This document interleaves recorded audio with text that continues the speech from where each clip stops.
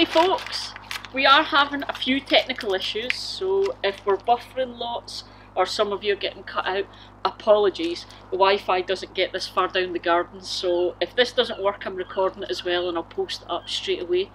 If it is working, fingers crossed, Kate is on the live chat, so if you get any questions or you want to comment, or even just let us know if you can actually see this, feel free to post a wee comment and Kate will get that. I also have a few that have come in through our blog from our blog readers, so I'll get to them as well. So firstly I should introduce you all.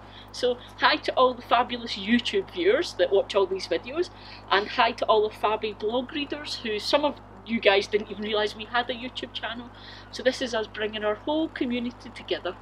So apart from the fact that it is a freezing cold November in Scotland, and trust me my hands are like ice, hence the big jumper, do my best beach grove gardening kit. So you guys are here because I said that, I'm dreading this, I said we'd open up the Quadgrows and see if the copper tape has beaten the slugs. Oh, I'm so dreading this.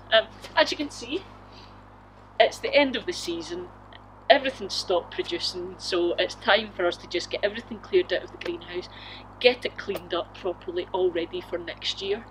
So what I've done is I've been in today and I've cut everything back as much as I can, because it was a bit of a jungle in there and you couldn't really get to it, so this wouldn't have worked today. So I've chopped it all back so that I can basically get stuff out of the greenhouse and we can have a look at this.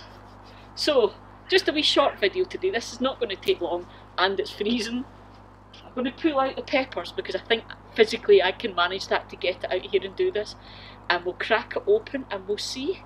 Now last year those were absolutely full, not just the slugs, but slug eggs. The lid was just covered in eggs. So I'm really hoping that at least it'll be reduced this year. Here goes. What's the bits I can't lift this?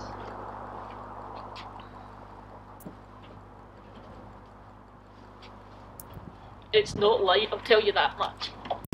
Right, so if you're new to the blog, what is this about? This is a, okay, I've got two of these, one on either side, for tomatoes and the like, and this year this one grew peppers, and it does brilliantly. Basically, the bit at the bottom holds all the water, and these pots all have a feeder mat that goes into the water, and it means that you don't water from above, all the water gets sucked up as the plants need it. Now, I've noticed I don't get split tomatoes anymore because they're getting regular water, and that split screen's usually caused by it drying up and then you suddenly watering it. Peppers wise, I get so many peppers, we hardly got any peppers. So, oh, can you tell I'm really nervous? Right, let's do this then, let's pull some pots off. Now I was saying, there's the feeder mat, you can see, and already I can see slugs, but not a lot. Let's do this. I'm going to tell you now guys, the copper tape didn't work.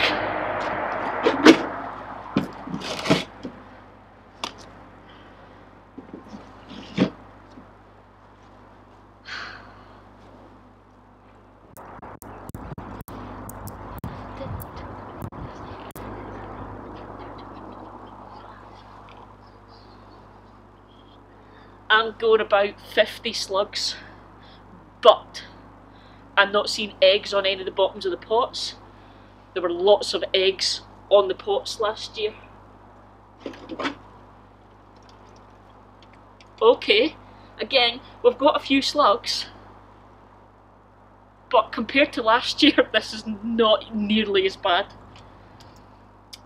Yeah, so I'm going to say success, because last year the pot bottoms were absolutely covered in eggs and there were so many slugs it was unreal.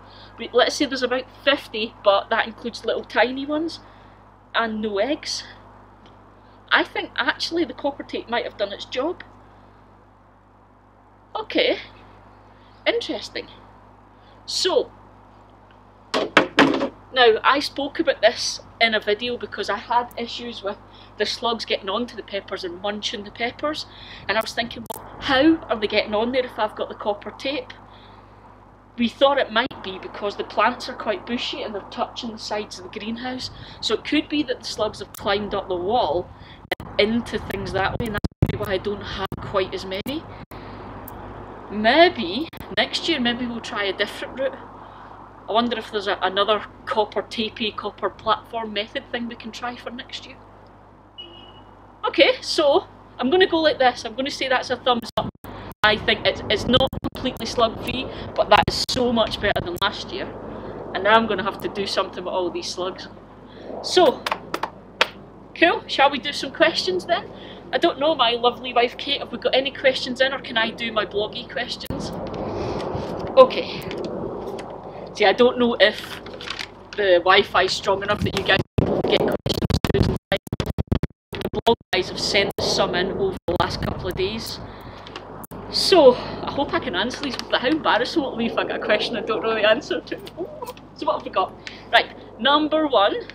Right, excuse the purple paper, but if you watch my YouTube channel you'll know there's a reason for the glasses in the paper. But, okay, Rowan has asked, what are good vegetables to grow in pots, because I'm working with school kids and we can only have space for pots and containers? Ooh, that's a good question. I'm lucky because I've got lots of space and I've got all the beds and I grow lots of root veg in the beds. But I've never done it. But I do know that you can grow carrots and beetroots and radishes and those kind of things in pots. Carrots are quite good if you do it with sand, because you don't get any interference with the root and you'll get nice straight carrots that way, because people like pretty vegetables. But also, what we have done here is we've grown potatoes in bags and in pots. So that's another one. You do need quite a tall pot for potatoes, though they become quite big plants. But that's a good one. So carrots, beetroot, potatoes, you know, root veg, that type of thing is really good for pots. What other veg? I haven't done it myself. I've heard of it. Apparently you can now get little dwarf plants, if you like, specifically for growing in containers in your patio, and you can apparently now get squashes and things that you can do with that. I'm not sure, it depends where you are though, because here in Scotland I have grown squashes and pumpkins in the greenhouse, but the weather here is not brilliant, so I don't know how good that would be for growing pots outdoors. But is that maybe a starter for 10, Rowan? Is that maybe enough to get you going? A good place to go and check out things like that if you're a beginner and you want some answers, if you're in the UK, is the Royal Horticultural Society, or RHS. They are brilliant, have lots of information on this type of thing, and they have some really good forums that you can go and you can ask questions and people will help you out. So I hope that's helpful, Rowan. Who's next? Okay, Richard wants to know which tomatoes are the best. That's a bit of a fighting one, that could cause trouble. So he's specifically saying for taste, for yield, and which are the easiest to grow. Oh, now this is going to cause a bit, because every gardener will tell you a different answer to this. I know that my hero Jim from Beechgrove, his favourite are Gardener's Delight and Shirley, and we grew them this year because I'd never tried them before. So Shirley I quite like. They all grew really, really well, no split skins because this is quite good, and they're quite nice salad sized tomatoes, make really good sandwiches. But this is where it gets controversial. We like cherry tomatoes. We do a lot of things with cherry tomatoes in salad and that kind of thing, rather than on sandwiches or whatever. And we like indigo blue is my favourite. It's a little, now it's not blue, but it is like a deep purple colour, so it looks amazing, you know, all these different coloured tomatoes. But it's got a really, not sharp, but a powerful flavour. It's acidic, kind of like a wow flavour to it. I just think it's fantastic, so that's my favourite. Again, for yield and for easiness to grow, the cherries and the bush tomatoes, you get a really massive yield on those, much more than if you have, I'm going to stop there and say watch your feet, Kate. She almost kicked the tripod. So those are easy to grow and you get loads and loads, but with your kind of standard vine tomatoes you don't get as many tomatoes because they tend to be bigger. fruit. So there you go. So for yield, I'd say cherry tomatoes like Tumbling Tom, the indigo blue, that kind of thing. For flavour, indigo blue is my absolute favourite. And for ease to grow, well, if you're in Scotland like me, you're not going to be able to grow tomatoes outdoors, but if you've got a greenhouse, it grows brilliant. And again, the bush is easy to grow but big. Okay, so I'm just going to warn you, with tomatoes you're going to spend a lot of time pruning and tidying up because they grow out as well as up. And I find they grow up, I don't know if you can see it, but they grow up to the roof of the greenhouse and along the greenhouse because they're really tall. And I'm only little, so I'm kind of like this all the time. So there you go, so I hope that helps, Richard. Who else have we got? Oh, we've got loads in. Okay, Nemo123, is that somebody that's a Disney fan maybe? Nemo, he or she is asking, do you ever get stuff that doesn't work? Oh heck yeah.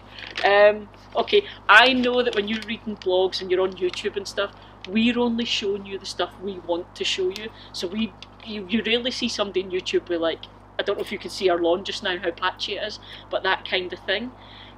But let me tell you, no matter how perfect everyone looks on YouTube and blogs and websites and stuff, we're just normal people. So yeah, loads of stuff doesn't work. What has been a disaster for me? Strawberries this year. I think we got 5 strawberries. Radishes normally end up all woody and horrible before we can eat them because we're not fast enough. Flowers wise, I had a rose in the front garden, has never had a rose on it. Camellia in the front garden, get flowers for about 2 days, and this is Scotland, so we can tell what season it is by the fact that the camellia flowers, because when the camellia flowers 2 days later we'll get snow or a frost, and that kills all the flowers. So loads of stuff doesn't happen. We had nightmares with the lawn this year. It just means you have to put in a wee bit of work, and you have to go on the internet and research and stuff to learn how to fix it. And you get there, it's all a learning experience. There's no such thing as doesn't work, gone wrong or failed. All those are learning experiences, and it's how you deal with it and what you learn from it that matters. So don't stress out about stuff not working, your garden not looking super pretty like somebody on TV or whatever. Monty Don's got a whole team behind him and loads of money making his garden look amazing. We do what we can with what we've got, and as long as we enjoy it, that's what's important. So I hope that makes you feel better, Nemo. Yes, all of us have problems with things that don't work, and the beasties eating things. None of my fruit and veg looks like Tesco, don't worry. What else have we got? Oh, there's a good one. Right, heated greenhouse. Do you need a heated greenhouse to grow veggies? And then in brackets it says in Scotland. So that's from Bailey41. I'm going to guess then that you're also in Scotland like us, so you're probably freezing just now. I'm doing this because it's so cold. No, you do not need a heated greenhouse, okay? I don't have a heated greenhouse. In fact, there's so many holes in this greenhouse, the rain gets in and stuff. It does mean though that you're going to be limited by what you can grow, okay? So I can't grow loads of lovely lemons and oranges and things, but I can grow tomatoes in a greenhouse. I can bring on my flowers for the garden and bring on new seedlings before I put them out into the beds. So even though it's not heated, it lets me get a start on things and lets me grow some stuff. For instance, we grew pumpkins a couple of years ago, and I'm using that loosely. We got 2 pumpkins. We got loads and loads of little ones, but they never came to anything, and we only ever got 2 that we actually got to the point where we could eat them. But it was quite cool, except for the fact that pumpkins take up a lot of space. They were on this side and they were putting out shoots and I don't know if you call it a vine or whatever, and it was going all the way right. It was quite scary. I swear every time I was in there I turned round, it had moved and it was coming to get me. So we're not doing that again. So yeah, you can absolutely grow stuff in an unheated greenhouse in Scotland, but it just limits what you can grow. And again, if you don't have a greenhouse, it limits what you can grow. But it also depends what part of Scotland you're in. It's like anywhere else. Some parts are sunnier and warmer than others. We've got friends that are only 12 miles away up a hill, and they've had days where it's been beautiful, scorching, and they're out planting their strawberries, and we're here in an absolute pea super fog, freezing cold. Just depends where you are, and you make the best of what you got. Okay, from unheated greenhouses, what else? Okay, Rabbit, you guys have got some brilliant names.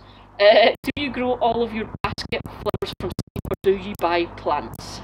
Okay, a bit of a mix. quite a lot. Every year we do try and start off most of our flowers from seed, but I've only got this one small little greenhouse, and I've got all my veggies and stuff going, so I'm limited with space. So we have done loads and loads, by loads and loads I mean I think there were 300 petunia plants that we grew from seed for all of our baskets around. We've grown begonias from seed, we've grown dahlias from seed, achilles from seed, but we also pop to our local nursery and we buy little plants, because they can bring them on a lot faster than us, because they have heated greenhouses. So it depends what we want, really, what we can grow and the time of year. This time of year it's getting cold, it's getting darker, things are dying off, so our hanging baskets around the house were looking a bit sad. So we popped up to Pentland Plants, our local nursery, and we bought some plants to just put in to just bring it back again and get a bit of colour again. So we do a mix. I've bought plug plants. I got begonias, non-Scott begonias, plug plants through the post. So you could try that. It's really cheap and you get lots of plants, but they're very, very small. I mean, they were about that size when they came. And you have the whole thing of getting stuff through the post. You don't know how long it's going to take. You don't know how it's going to be handled. So not all those plants worked, but the ones that did, those begonias, they were going until, believe it or not, Sunday. They were still looking amazing. And we got a crazy frost on Sunday night, Monday morning, and it killed all our begonias. So we have to go round and tidy all that up this weekend. So yeah, so we do it all. We do from seed, we buy plants, we buy plug plants. There's nothing saying that you have to grow everything from seed. You know, you work, you get your garden going, you do what you can, and you enjoy it. That's what's important. So do a mix, have fun, experiment, and see how you go. Okay, right. I'm going to say, if we don't have any live stuff coming through because of the Wi-Fi connection, I'm going to make this the last one because I'm absolutely freezing, and I hope you guys aren't offended. But the last one, oh, it's a good one for last, and especially if you're of a certain age group, and from the UK, you'll know this one. It's from Uncle Aspidistra. See how many of you get that one then. Okay, and it is, what is your favourite recipe for things that you've grown yourself? Oh, there's probably a few. Right, mine, let me see. Like I say, we do carrots and beetroot, and we've done the peppers and the tomatoes and stuff. This year's favourite has been, Kate came up with a fantastic recipe for soup. Red pepper and roasted tomato soup, and it was so amazingly good, and we're still making it and loving it. So we put it on the blog actually if you want to go and try it out. It is just stunning, it's amazing, with some lovely fresh bread, and oh, that was so good. What else is good? Kate, what's your favourite? Courgette fritters. Courgette fritters, okay. We do usually 4 tubs of courgettes. Again, for the things that go wrong, we didn't get many courgettes this year. But yeah, when we have a deluge of courgettes, Kate grates them all and makes little fritters, or veggie burgers, or whatever you want to call them, out of them, and fries them up, and they are fantastic. 2 of them on a roll, fantastic, or you can have it with couscous or whatever. Again, the recipe's probably on our blog, because anything we really like, we share. Anything else? What other recipes do we like? Beetroot tart. We do a tart tatin with baby beetroot, or puff pastry with a vinaigrette dressing. That's really, really tasty. It'll be on the blog. I keep saying it'll be on the blog. Okay, before I head away, I will say thank you so much for joining me and putting up with this really appalling Wi-Fi connection. And the blog, if you don't know the blog, it is eliapplebydonald.co.uk/blog. Okay, I always put links. I'm trying to do mirror, it's this way around, isn't it? So I think the link could be up there if I put it in. So check out any of the videos and look for the little card links. And usually I've got a link in my bio as well. So thank you so much, folks. I'm going to go in now and get a mug of tea to heat me up because my hands are like ice, and Kate might not shout at me for leaving slugs in the lawn. But thank you so much for joining me, and we will see you next time, because next week I'm going to do a video all about all the patches in the lawn and how you patch your lawn. So thanks guys, see ya!